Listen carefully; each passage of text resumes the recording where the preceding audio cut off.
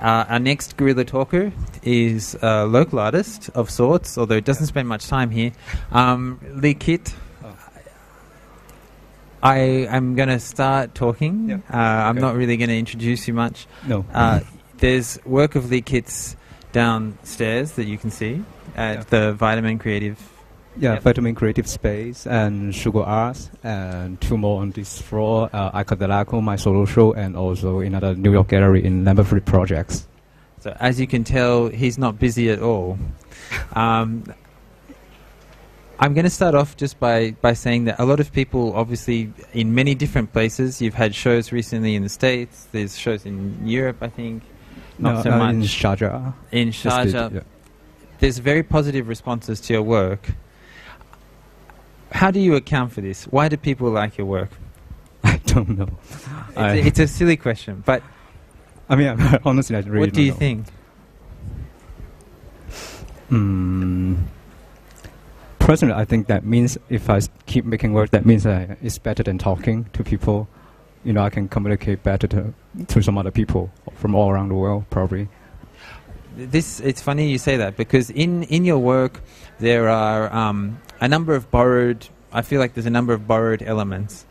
So there's obviously there's painted fabrics, which are a really core sort of material. There's also the cardboard of packaging. Lee Kit uses packaging and then paints these over paint again. the logo. Yeah. Exactly, but also song lyrics. Yes. Can you explain your use of song lyrics? I think all these elements, including the lyrics or brand's logo or even pattern, when I look back, because I grew up in Hong Kong, born in Hong Kong, grew up in Hong Kong, so I think I'm being brainwashed already because Hong Kong was being colonized, and I would personally say now Hong Kong is being colonized again by China, and then I take myself as a symptom. My mother tongue is Cantonese, but I always listen to English songs in 80s, boys group, or like real romantic song, old stuff. And then when I go shopping, I never use some Taiwan or Chinese branding. When I was young, I go to supermarket, I feel very intimate when I see those kind of different products, hand care products, because it's everywhere. But now I think back is that it's kind of global thing. I mean, like Johnson & Johnson's, this kind of branding is everywhere in the world, and those kind of songs I keep listening to when I was young, like Air Supply, or I don't like that personally, but I can hear them everywhere in the world. I even can hear this kind of song in Sharjah. So in this sense, I think this kind of memory to me is not very private thing. So I try to project something on it. Personally, it's something like personal emotion, but I don't think so.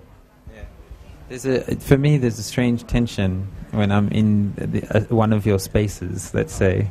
There's obviously a sense of nostalgia, I think, which might be people's first reaction, and particularly the palette that you have of very soft pinks, blues, greens, these sorts of pastel colors seem very comfortable. They immediately bring to mind, people's sort of infancy. Bathrooms, these very familiar, homely, domestic spaces, on the one hand. But then there's also this other combination that I think I can see it's a personalized space. There's something where I feel like I'm an intruder. I feel uncomfortable because it's very familiar on the one hand. Like, oh, maybe that I have this object, or I've had a room that looked like this, but I know it's not mine.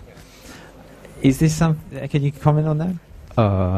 Of course, to me, those kind of environment or objects I use or only choose. Of course, very intimate to me, but I always think there's something hidden behind all this situation or setting or products or objects, whatever I call them.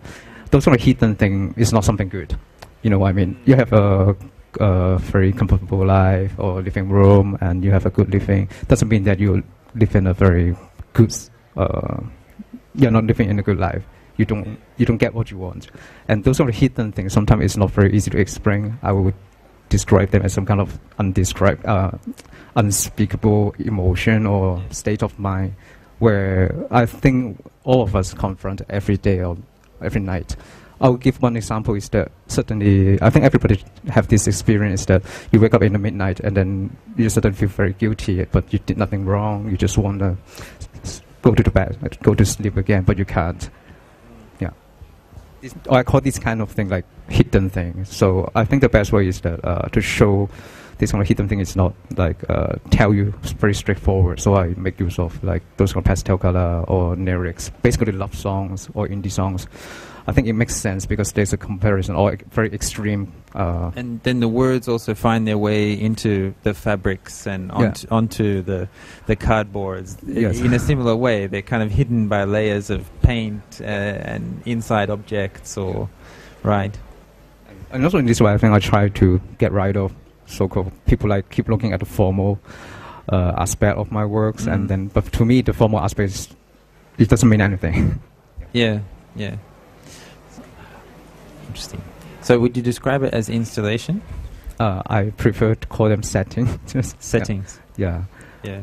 Personally, I would call. I think I am painter, even though I work on setting or video, and now working on some publication. But I think I'm more like a painter. But as a painter, why I develop my works in this way, like use my painting in daily life and then blah, blah, blah, something like that, is that I try to get rid of this kind of category or get rid of all the categories. And it's about vocabulary, basically. So I try not to call my work installation because just try to not to be categorized. So it's, there's again, this hidden layer and level. I'm going to talk about the ungovernables because it's I think it's an interesting exhibition concept in itself. I'd like to ask your experience. This was a recent exhibition in the New Museum in the States with a whole group of 30 young artists from all sorts of places around the world. And there was also works that were made together. Is that right? Yeah. Yes. Could you tell us a little bit about that process? Was it the first time that you'd worked with some of these people, or?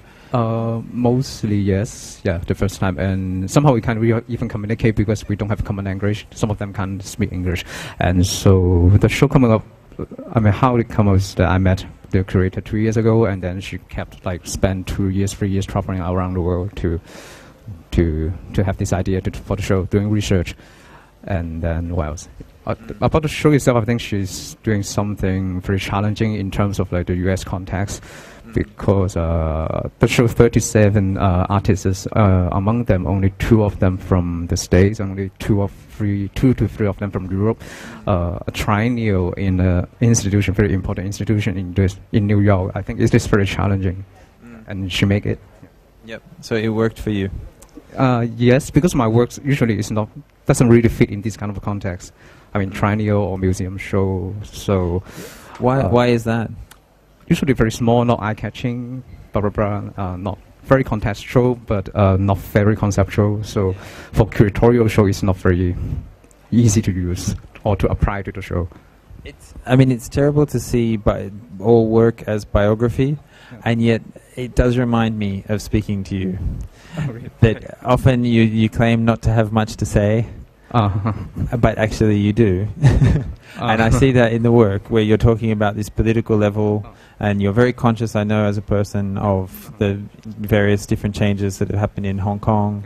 And yet it doesn't seem like that. You're not making work which would immediately seem to be like you're trying to make a loud statement, but it's there. Yeah, I think so. I think it's more of practice rather than the so-called artist statement or a very strong statement. I think the practice itself should be a very strong statement, but it shouldn't be like a very eye-catching thing, you know what I mean? It's like you can get it in 5 seconds. Is there the spaces that you have are usually domestic spaces? Is there some sort of relationship there where you've talked about sinister, so that's something hidden? What's the drama involved for you in the domestic? I mean, is that specific to your Hong Kong experience? Because I'm thinking of small apartment spaces that people live in. Is that? Actually, no, because I never live in a very, very small apartment in Hong Kong. Yeah. I mean, my apartment is not very big, but okay. I think it's more about my imagination or some association when I go to somebody's home or even see some happy family photos. When I was young, I always think, one example is that when I see some family photos, I never take group photos or family photos, is that when I was young, like 5 or 6, I already looking at these kind of photos and I will associate or imagine that all people died or the father is smiling very happily but he has cancer, blah, blah, blah. This kind of association. And I think it is not the idea of my practice, but it is basically what initiated or inspired me to go in this direction. I mean, make use of domestic space. So later on, I feel a little bit bored, or you make use of domestic space. So before it's being consumed too much, I will move to looking at office space. Right. Yeah. But office space, I never work in an office, so it's something I need to imagine again instead. Yeah. Is this something that you would do in other that you've done in other mediums? You mentioned video, for example. How does the video work relate to these settings that you're making? It depends on the setting. Like in Basel, I make a demonstration flag. So it's one perspective of that way is like questioning what is the ideal life, because demonstration flat is like showing your ideal home in the future. So it's like a very dreamy house, and then I put a television there with all the footage from YouTube, including like June 4th or people dying in Yemen at that time, the revolution. And then when people sit there looking at the TV, and then you see all this footage. So it is not really like an ideal home. Yeah. I mean, it depends on the video. The video depends on the setting. Like sometimes I do some karaoke video because the setting is a karaoke lounge. Yeah, it's in that sense. I mean, it's something more. I hear you talk about it. It seems more sinister and dystopian. Yeah, make people sit down then, or they observe that there's something different. Like the karaoke video, actually you cannot choose the song because I make them like a short movie, keep looping, so force them to sit down. But they're allowed to sing the song, but they can't choose songs. They can't choose. They can't choose. Yeah. Okay. So what's next? You mentioned office spaces. Are you working on anything at the moment that will not yet. be a new direction? Not yet. I think maybe next year the office space. Yeah, because now recently I work on some propagation project and also doing some, I don't know how to call it. It's like a residency, but I need to do something about some relationship among people. I will even looking at museum. My project is called Museum in coming future in August. So I don't know when. I mean, I know when will it happen, but I don't know what will I do. Yeah. Right. Okay.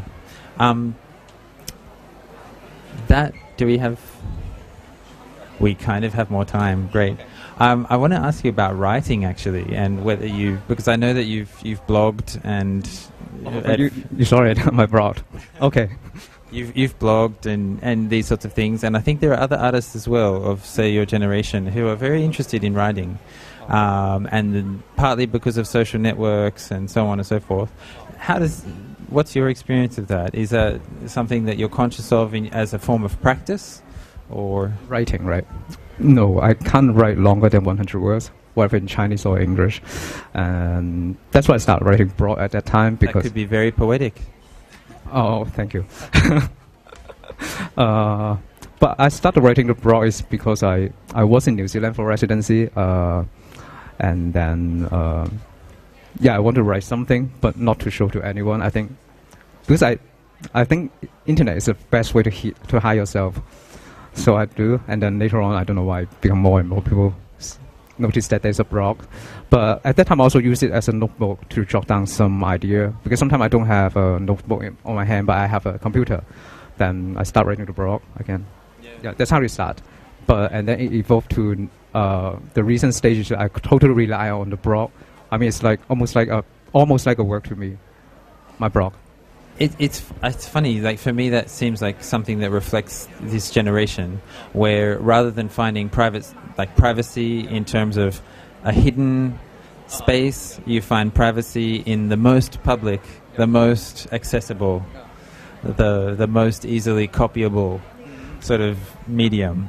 I think it's a way to describe or try to find a way to describe what is private and public. Yeah, that's the best way. I always use an example. It's like on internet it's like in a public toilet. It's a very public place, everybody can go. But when you find a toilet, you go inside, lock the door, you feel total privacy. Sometimes you feel that kind of quiet feeling actually is stronger than when you're at home. You know what I mean? When you lock it. So internet is a place like this, I think. Yeah, interesting. Okay.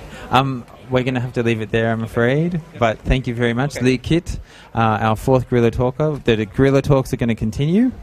But thank you. And there's Lee Kit's work here and also downstairs. I'll let you find it. Thanks. Thank you, Lee.